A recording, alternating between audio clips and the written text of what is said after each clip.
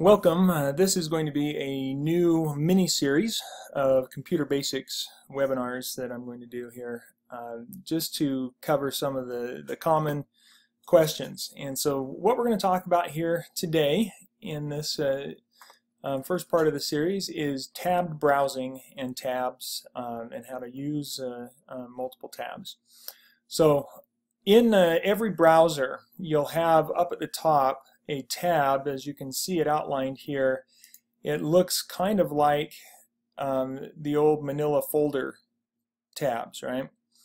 And always to the right of it you'll have a little square here, or in some browsers it might be a plus sign to open another tab. And so if we want multiple tabs open, we just click on that and now we have a new tab. Now in this tab over here we can go to eBay.com, for example, and just press enter after we've typed in the address, and if we type the address correctly with no spaces, it'll go straight to the web address that we typed in. And then if we want over in this other tab to go to, say, Wayfair.com, or maybe we want ThinkGeek.com, or perhaps we need PayPal.com. So as you can see here, we have all of these different tabs open, and all we have to do is click on which tab we want, and we can go back and forth between the tabs.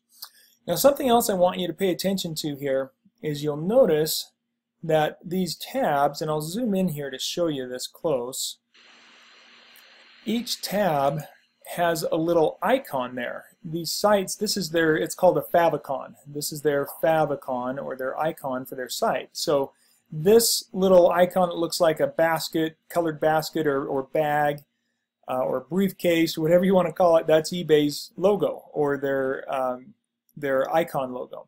Over here for Wayfair, notice their logo looks like this little colored cross thing, almost like a cross of band-aids or something there. And then ThinkGeek has the little monkey, and then PayPal has the P. So they each have that little part of their logo as an icon that will show up usually in the tabs. So you can move between tabs just by clicking on the tab that you want. If you click the X, that's going to close the tab and we'll no longer have access to that site. If we want to go back to it, we have to go click it. Okay?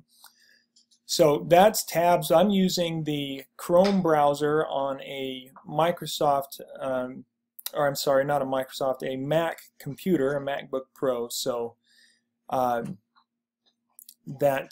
what we're looking at here. Now, if we want to see it in another browser, I can open up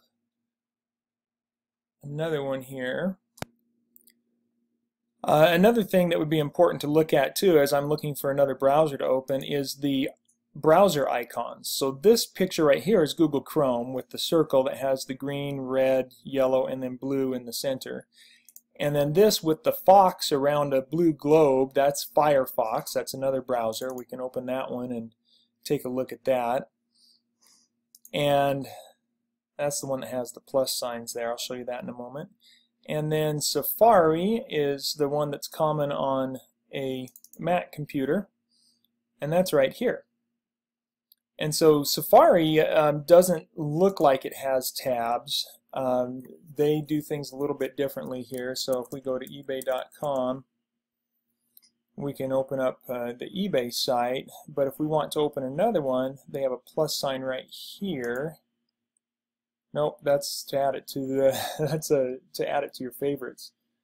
Oh, where did they put it? Okay, it looks like it's over there on the side. Okay, so instead of tabs initially, you come to the far corner here and they've got this little plus sign.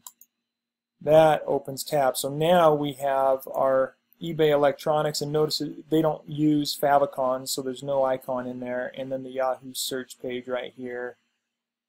And so those are the two tabs. The tab that is active is light gray. The dark gray is the one that's not active. So that's Safari. I don't recommend using Safari. I don't recommend using the Firefox either. The best browser to use is going to be Google Chrome. Okay, but here in Firefox, if that's what works for you, they've got a tab here that's very square, and then click the plus sign to open a new tab. And notice if you hover over it, it tells you there what it's for. It says Open New Tab. So you'll usually have some little note like that. That's called a pop-up text or alt text that pops up there. You'll usually have something like that. So if you're wondering how to do something or what something does, just hold your cursor on it for a second or two and it'll pop up like that. Okay? So that gives you a little bit about tabbed browsing. Let's close this Firefox tab and get back into our tab for Chrome. So there's our Chrome tabs. And so we can move between the tabs just like that. And so let's talk next. I'm going to do another short video that will talk about bookmark bars, and we'll go to that. So just keep in mind you want to open a new tab to go to a new page with this little link there, and then you can go to any website you want to and have all of those open. Keep them open as long as you need them as you're moving between the tabs. But also keep in mind, if we're sitting here on ThinkGeek and then we use this tab to go to one of our bookmarks, for example, which I'm going to show you in another video, then it's going to replace ThinkGeek. If we click somewhere else, it's going to remove us from this site and move us to the other site wherever we're going. Or if we replace this, then that gets rid of this site. So if we want to keep that site, then we don't want to go away from it, we don't want to close it, we don't want to use this tab for something else. That's where we'll go and open a new tab to get to the other website. So I hope that's been helpful for you with the basics of tabbed browsing. Look for the next video in the series that will talk about some of the other computer basic skills.